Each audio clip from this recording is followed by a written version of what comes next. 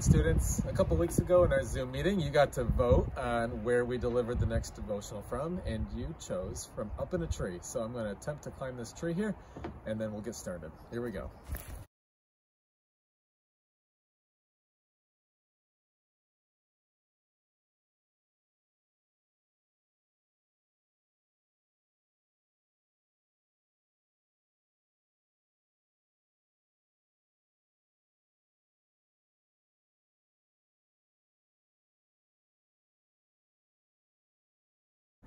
In our last video, Mr. Hornback covered the question why Jesus, our Redeemer, the one who saves us from our sin, has to be truly human.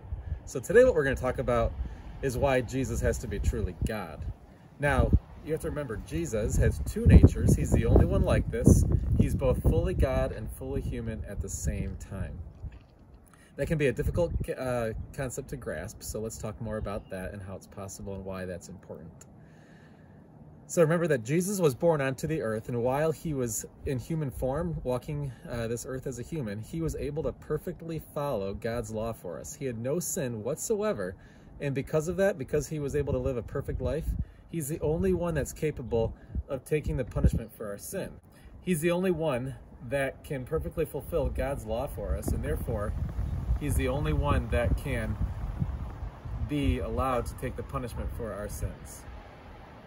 To help us understand this more, I want to actually look at a story, not found in the Bible, but a story made for children called The Prince and the Pauper. You may have heard about this story before, and I'll recap it briefly.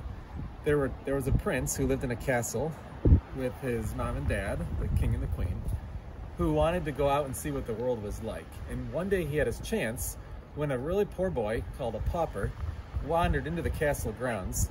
And when the two boys ran into each other, they realized they looked exactly the same, and the prince realized this was his chance to get out and see the world. So he and the poor boy switched places. The prince took the place of the poor boy, and the poor boy got to live in the castle. Now, the poor boy had a great time. He was able to live in the palace with the king and the queen and experience what it was like to be a prince. But the prince had to go live like the poor boy did, and the problem with this is that the poor boy had a really mean father who was extremely mean to him and abused him and did not take good care of him. So the prince, for the first time, got to experience what it was like to live a hard life. If you lived in the most beautiful place in the whole world, would you want to leave or trade places with someone? Probably not. Do you know of anybody else, any other stories you can think of where somebody left a wonderful place? If you thought about Jesus, who left heaven to come down to earth and live among all the people on the earth, then that would be the one example that I can think of too. Similar to the story of the Prince and the Pauper, this is a much bigger example for what it means to leave something wonderful to go and have to live among something that would be a lot harder. So let's go back to our question. Why must our Redeemer, Jesus, be truly God in order to forgive our sins? First, I want to show you somewhere in the Bible where it shows us that Jesus is truly God. In the book of John, in the very first chapter, in the first verse, it says something that is very important for us to understand. It says, "In the beginning was the Word, and the Word was with God, and the Word was God." Now this is really important because it shows us that the Word, which another word for the Word would be Jesus, it shows us that Jesus was God, and he was with God from the very beginning, and Jesus was God. Let me read one other verse from John that helps us a little bit more. It says in John 1:14, "And Jesus became flesh, and he dwelt among us, and we have seen his glory, glory as the only Son from the Father, full of grace and truth." This verse is important because it shows us what we celebrate at Christmas. It shows us that Jesus came to the earth as a baby and then grew up to be a man, and as he grew up, we got to see how much full of grace and truth he was as he lived a perfect life. I want to share one more verse with you. This one is from 2 Corinthians 5:22. It says, "God made Jesus, who had no sin, to be sin for us, so that in him we might become the righteousness of God." What this verse is showing us that only God is capable of taking away our sin. Jesus had to be fully God to take away our sin because only God himself could bear the punishment for all of these sins that we have. And for those who trust in him, he's able to remove our sin because of what Jesus did for us. Because Jesus was a human and he lived a perfect life, he could be a qualified substitute for us for our sin. Jesus requires us to have no sin whatsoever in order to be able to get into heaven one day. And by Jesus dying, having no sins at all and taking our punishment, God is able to look at us as if we have no sin. If Jesus wasn't actually God, Jesus wouldn't have had authority to pronounce our sins forgiven.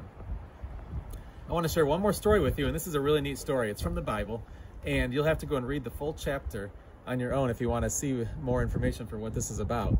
But in Mark chapter 2, there is a story recorded there that shows a story about some friends who had a lot of great ambition to help a friend out. These 4 friends took a paralyzed man who couldn't walk, and they brought him to see Jesus because they heard Jesus was going to be at somebody's house that day.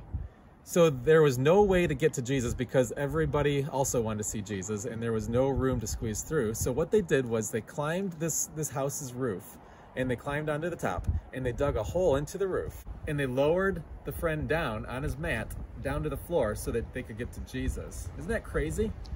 And when Jesus saw them, he said something really interesting. He said, the Bible says, when Jesus saw their faith, he said to the man, "Son, your sins are forgiven." Now, when he said that, some of the other teachers of the law that were there in this house, they got kind of angry as they were thinking, only God can forgive sins, so this person is committing blasphemy. They're trying to say they're God, but they didn't really believe Jesus was God, so to them this was a sin and this was a problem.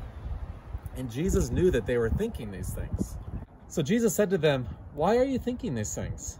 Which is easier, to say to this paralyzed man, 'Your sins are forgiven,' or to say, 'Get up, take your mat and walk'? But I want you to know that the Son of Man has authority on earth to forgive sins." So he said to the man, "I tell you, get up and take your mat and go home."